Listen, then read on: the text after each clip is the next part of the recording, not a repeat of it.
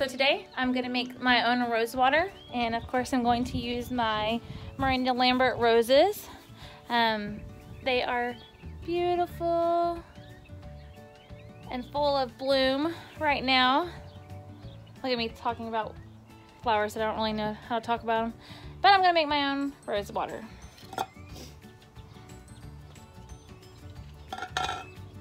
This one looks good. So 1, 2, okay, look. 1, 2, 3, 4, 5. So I need to cut just below here at an angle. I don't poke myself with the thorns that are on here. So here's one.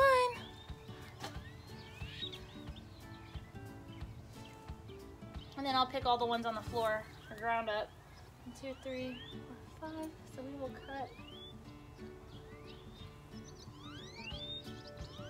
here at an angle.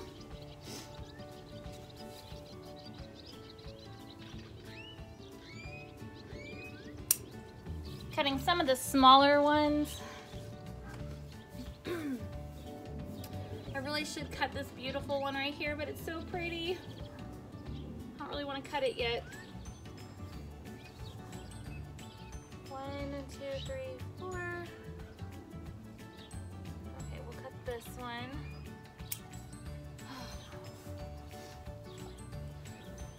So we'll cut one more off of this little guy over here.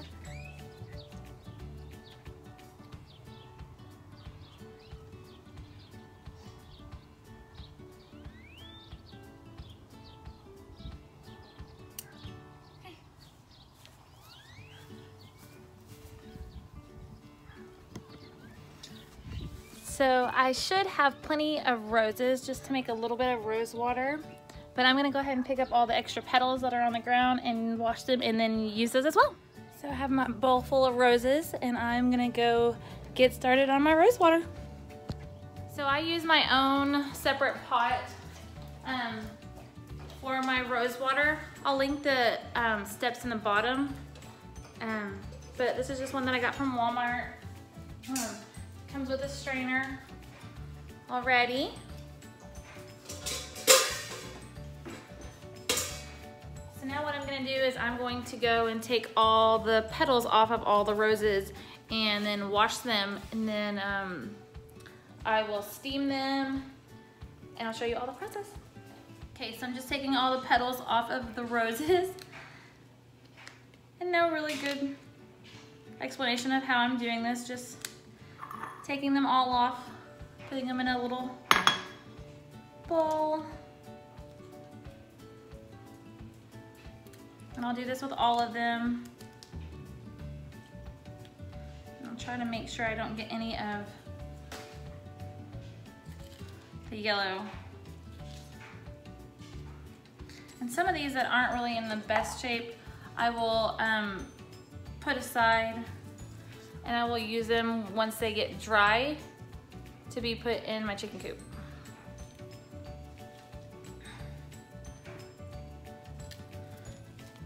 And this one is just falling apart, so I will probably use a lot of these on this particular rose for the chicken coop. The chickens love roses.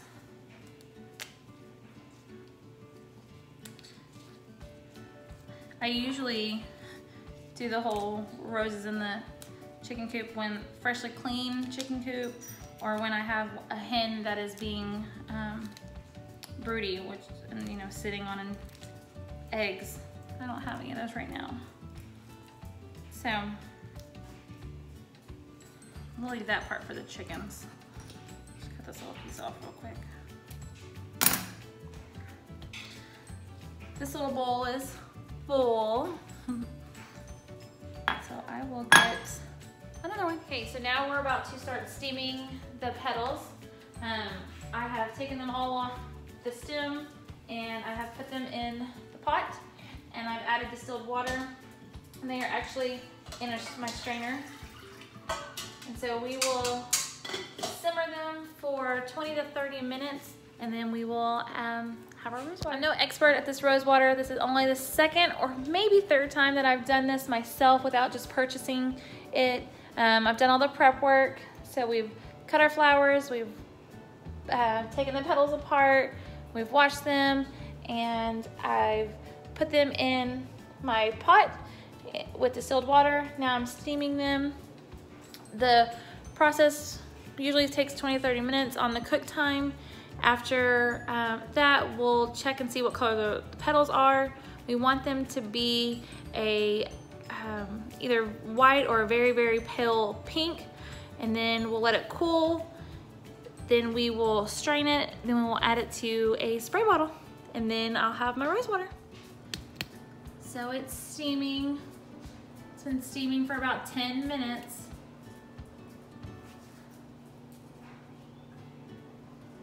For about 16 minutes. And as you can tell, the roses are already getting to be a softer pink. So we will see. Again, it has been 23 minutes. And as you can see, the petals, well, maybe, the petals are a pretty light pink. So about a few more minutes, and then we will take them off the stove. So now at 26 past 6, they're pretty much where they're gonna be. So I'm gonna go ahead and turn it off and let them kind of cool down, and then we will strain them, and then we will add them to our bowl. So it's a couple hours later, 8:27. And this is what it looks like. So you just pick up this.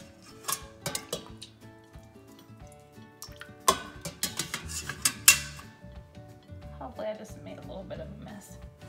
As you can see, there's still a little steam coming off of it. So now I will strain it, and then I will pour it in a jar. Okay, so I'm actually gonna put it in a little mason jar. So I'll just take this off, let it drain a little bit, and I'll sit it in the bowl that I had. And here we will strain this.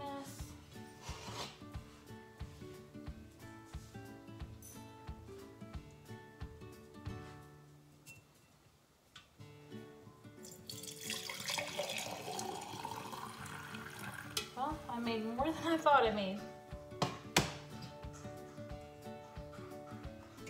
So I'm actually gonna have to find another jar.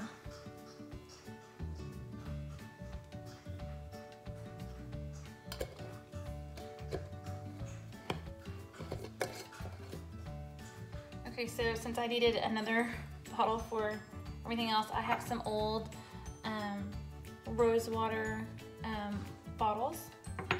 So I'm just going to add this that I already filtered into this little bottle. Whoopsie! Let's get a towel before it stains my counter.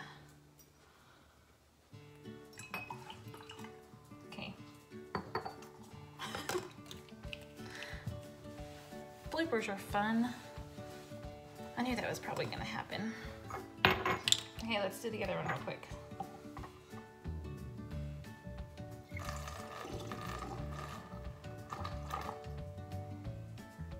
Okay, I didn't do that again. I'll just put these little lids back on them.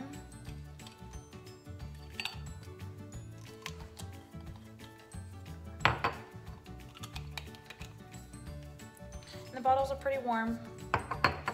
This stuff is pretty warm, so I still have about this much left. So I'm gonna strain the rest of it, and hopefully it will all fit in here. And it doesn't. In case you didn't know why you keep all these glass containers, mason jars. This is an old peach container. This is why. So you have backups when you run out.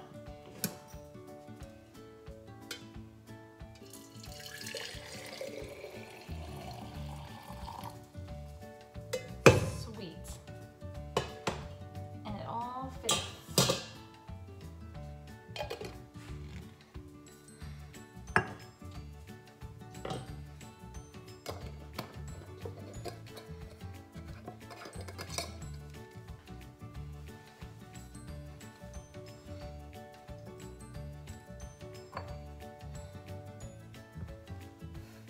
Able to make 2 of these bottles, this full and this full.